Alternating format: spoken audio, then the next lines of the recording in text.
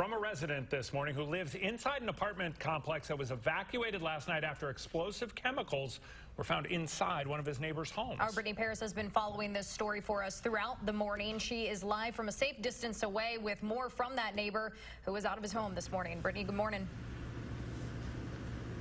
Hi, good morning. That resident, along with people living in about 25 other apartment units here in this West Side Madison apartment complex, are hoping to get back into their apartments today. But as you can see behind me, police are still on scene this morning and have much of the area blocked off. Now, they were first called to the apartments on Timberlake Trail around 10:30 Tuesday morning after people complained of an odor of chemicals. Police say the chemicals they found are highly flammable and could be used to make drugs or a bomb, but they aren't sure why the man living in the apartment had them.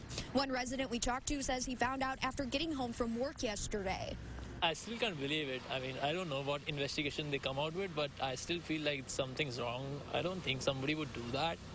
I don't know. I mean, it seems so weird.